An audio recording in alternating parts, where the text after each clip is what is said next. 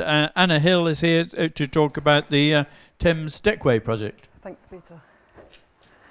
Thanks very much. So the Thames Deckway is a cycling infrastructure, something completely different, and we're just launching our social campaign to gain cyclist support, citizen support.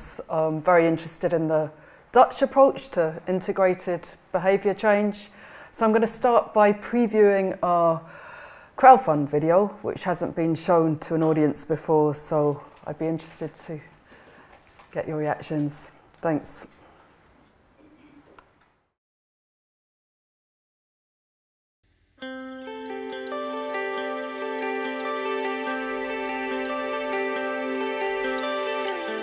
We have a very exciting vision to put a cycle transportation corridor floating along the River Thames through the heart of London, stretching from Battersea to Greenwich. I'm Anna Hill, and I'm the founding entrepreneur and the co-inventor of the Thames Deckway alongside David Nixon.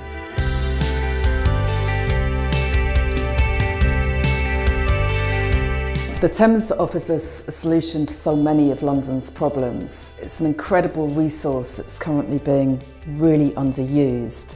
It offers the potential of clean energy generation through the tidal currents and the wind. And we have here an opportunity to actually create a fresh air corridor through the heart of London that's safe for cyclists.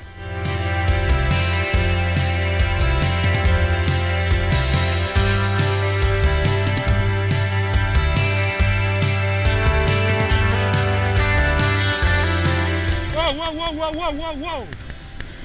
The Thames Deckway will work with a series of pontoons which are joined together and are then moored to the riverbed, and cyclists will access these pontoons by hinged ramps, hinged so that they respond to the tidal range of the river.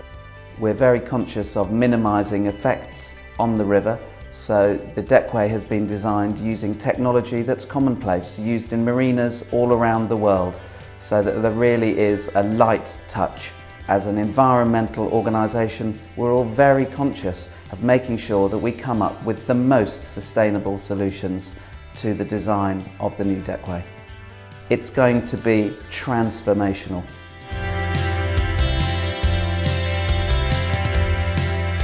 The Thames Deckway is an inspirational project, I think, because the Thames has been London's lifeline throughout history.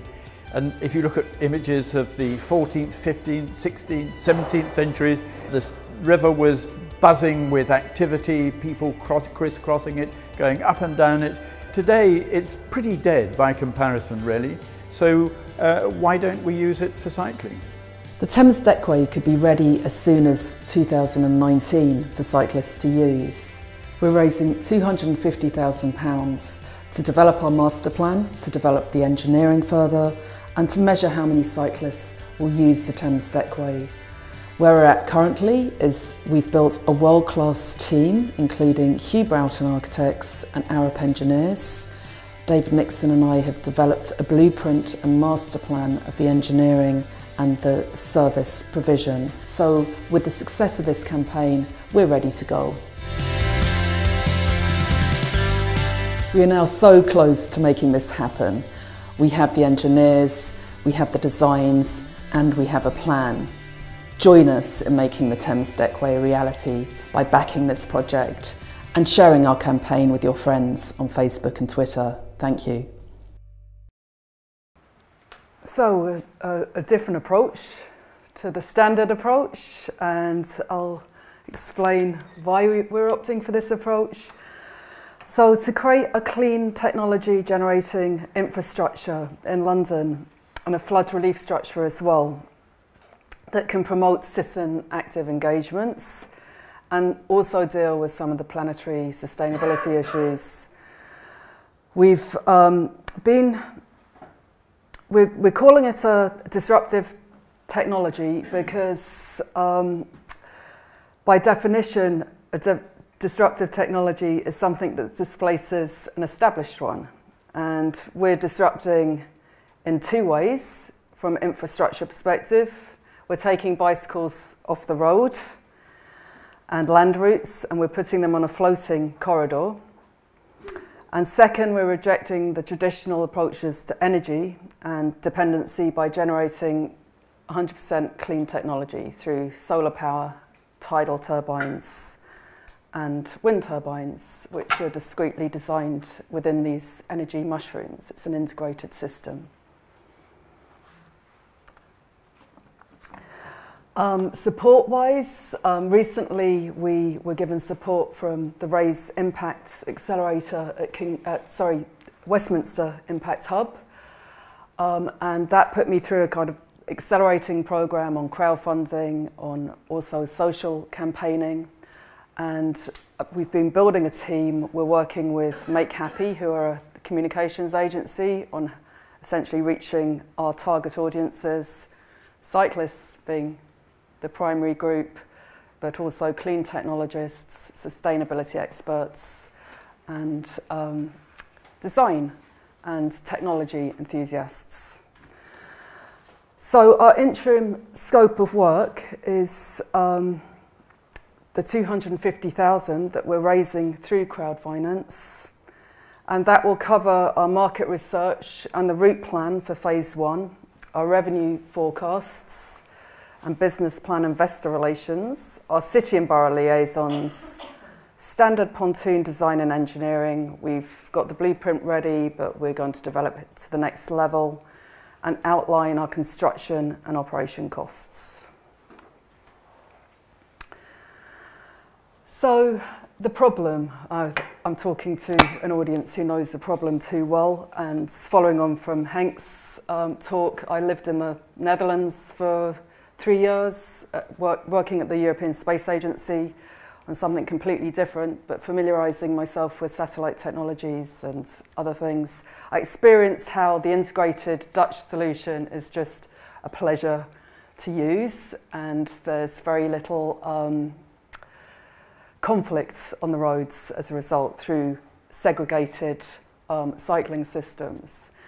So the problem in London is clearly not just the cycling safety, but the air quality issue, the fact that there's people, particularly women, seem to be disincentivized from getting on their bikes for the safety risks involved, and that in turn is negatively impacting, you know, how healthy we are. Likewise, perhaps there's presumptuous to think that cyclists have more of an appreciation perhaps of environmental issues and climate change issues. We need major behaviour change in these areas. So this is a Bowles solution to deal with that issue.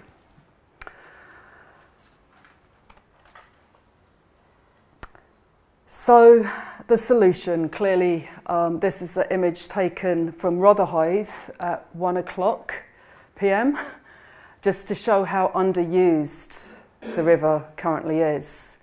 And I lived on this riverside for a couple of years and observed just the clipper boats, and short of the large river platoon that went up on the Queen's anniversary, there was very little traffic. So we see it as a absolutely underused resource that can really benefit and have an impact, positive impact on London, to be measured by the number of cyclists we take out of the congested city streets, hopefully out of their cars, an overstretched transport system, and put them on a safe infrastructure through the middle of town from 12 kilometres in length. So as Peter eloquently put it, also in the show upstairs, London traditionally has been a major infrastructure trading corridor and a busy transportation corridor. So there's nothing new about that idea. In fact, we're just breathing new life into it. So the route we're proposing, it's built in 3 phases, starting in Battersea and moving to Greenwich, all the way to Greenwich. The construction will be initially 2 lanes and will have expandable, this is something that our feasibility study will look at, the use of shared lanes between pedestrian usage and cycling usage. and it will generate all its own energy and a surplus from sun, wind, tide and the users. So the ramp connection points will be optimised for the cycle superhighway and the cycle hire station and major road intersections. So from the start of working on the Thames Deckway, it was initiated by myself with David Nixon back in 2008, although we'd had discussions previously. We met in the Space Agency in 2005 over in Holland. That's David. We're embodying what makes us different. I was asked to address this point of where the inspiration came from, is that we're looking at creative systems design and user-centered design. So we've brought together a hybrid team, including engineering, architecture, software expertise, and we're providing a disruptive, clean technology, transportation and flood relief solution that's also scalable to other tidal rivers. We met when we were both working on space projects for payloads. David was working on a payload for the Soyuz module, and I was working on a payload for the Columbus module of the International Space Station and a software system. So we shared a lot of interests in terms of systems, environmental science, and sparked a little bit by our frustration working within the heavy bureaucracy of the European Space Agency and International Space Agency, but like pushing yourself, walking through thick porridge at times, trying to make things happen. We started to brainstorm what we would do with the technology and the knowledge we were gaining, and particularly David's 40 years of experience. I've been working in the industry for 10 years. We started to brainstorm what we would do if we had free rein of the technology to make an impact on some of the most pressing problems of the 21st century, including climate change. So the team, the River Cycleway Consortium is managing the feasibility study, the concept design, the route planning and the stakeholder liaison. Arup are working on our structural energy systems, risk analysis, materials technology. Hugh Broughton architects are planning and implementation project architects. And we're advised by Kemp Little as our technology law firm advisors. So it's starting small, it's thinking big. We intend to scale. Our first step is to commission our feasibility study, and we've got this team lined up. We will be seeking some consultants in the next phase, as well as a financial director, but we've brought the project to this point. So, why not a public project? So our design really is intentionally disruptive in that it disregards the obsolete business as usual approach of forcing cycle lanes through narrow streets and making traffic congestion potentially worse than better. We're taking cyclists off the streets and making a more enjoyable experience, and replacing the danger of road sharing with the pleasure of cycling as a sociable experience. So encouraging cyclists to use it during the weekends as a family leisure activity, and during the, so to answer this question more on the ball, we've been applying for governments and European grants for the last 5 years to no avail. So there's clearly a disconnect with what innovation represents to myself and my colleagues and what innovation represents in government terms. So we've decided on a more citizen engagement approach.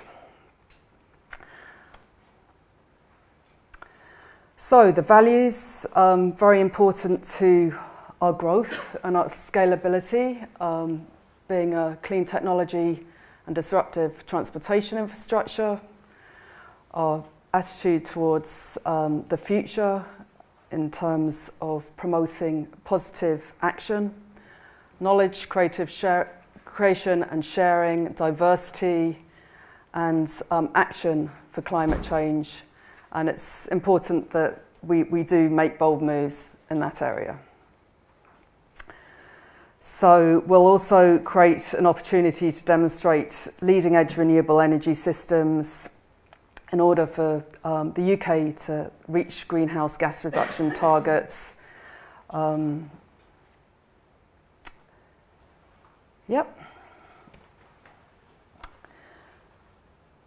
So the projected usage, and this is deliberately an underestimate in our initial business plan. So for the first 5 years, the cyclist totals, we're also looking at pedestrian totals. These are the figures for the cyclists as targets in our financial plan for the project revenues, a small fraction of total cyclist figures in London. So we're starting off with some pretty conservative estimations. But these will be looked at and challenged in our next phase.